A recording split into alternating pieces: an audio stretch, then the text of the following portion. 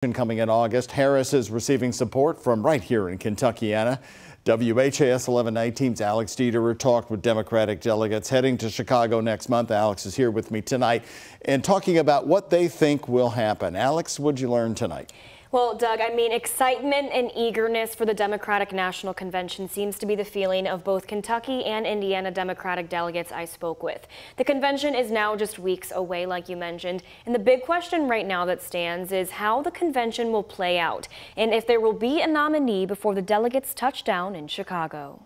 I accept your nomination for Vice President of the United States of America. 4 years ago, Kamala Harris took the stage at the Democratic National Convention, accepting the nomination that made her vice president. Now, Kentuckiana Democratic delegates are getting ready to head to Chicago for an unprecedented convention following President Joe Biden's decision to not run for re-election. There is a nuance this year that's different from cycles past, and that is that we are going to have a virtual roll call sometime in early August to sort of signal our support for our nominee and very likely that person's running mate. Indiana will have 88 delegates at the convention, including Indiana Democratic Party Chair Mike Schmuhl. Just tonight, I'll share with you, we just did it. Our State Central Committee came together and our Indiana DNC delegation came together in separate meetings.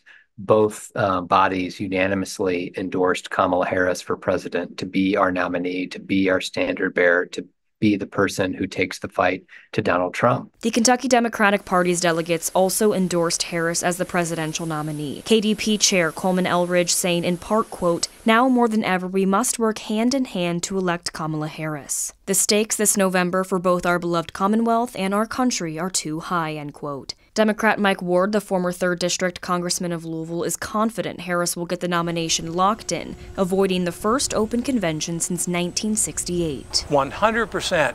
There'll be a Democratic nominee for president, Kamala Harris, and vice president, who she thinks will be her best partner to move this country forward before we get to the convention in Chicago. Names that are even locked in within the next 2 weeks. Our nominees will have to be in place in the first week in August, and they will be. Less than a month out from the convention and 105 days before the election, I think it's safe to say that there's no time to waste. Kentuckiana Democratic delegates seem hopeful for their trip to Chicago.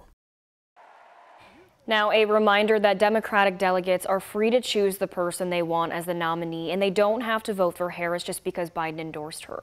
In studio, Alex Dederer, the WHAS 1119 team on your side.